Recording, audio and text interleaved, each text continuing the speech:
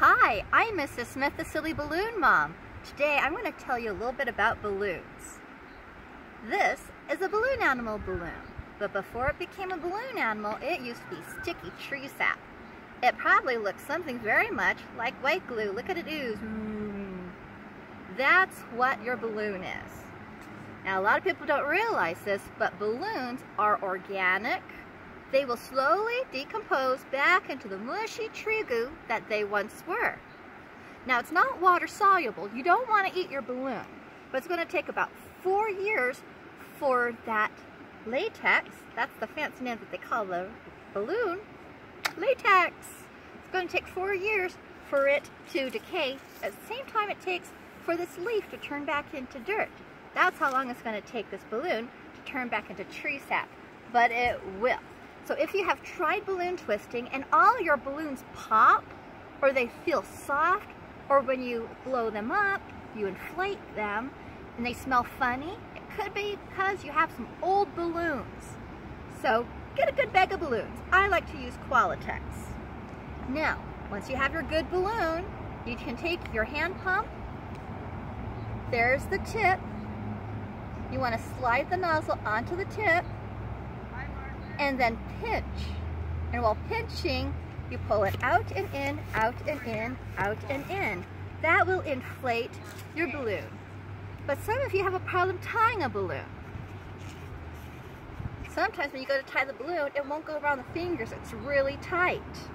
The way to get around that is you pinch and you twist 1, 2, 3 to get that section, and then pinch it.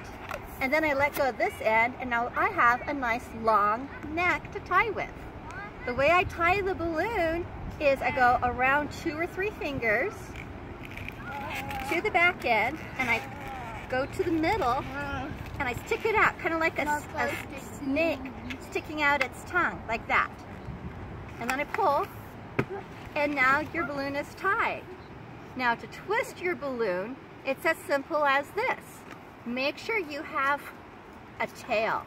All balloons should have a nozzle or a neck and a tail. The length of the tail is determined by how many times you're planning to twist your balloon. So we're going to make a simple 3-twist balloon dog.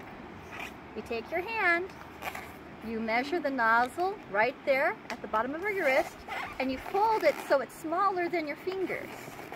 And then go to the halfway point, you pinch. After you pinch, you take this loop and you twist it 3 times. 1, 2, 3. And there is the head of your balloon dog. Now we're going to take our hand again, put it where that joint is, bend it down, again, smaller than your fingers, pinch it at the halfway point, pinch. And now we're going to twist 3 times. 1, 2, 3. Now, this needs a little adjusting. I twist that around. We have the head and the front legs of our dog. We're going to do the back legs now. Take your hand, line your hand up with the base there, bend it down so it's just smaller than your fingers, but not too small. That way too small. But right where your fingers are, perfect. Find the middle point, pinch it, and twist. 1, 2, 3. And my wonderful people, we have a little balloon dog. Woof, woof, woof, woof, woof. Balloon dogs rule. Well, thanks for tuning in to Mrs. Smith's Balloon Channel. We're going to have some more lessons on how fun balloons are in just a little bit. Goodbye.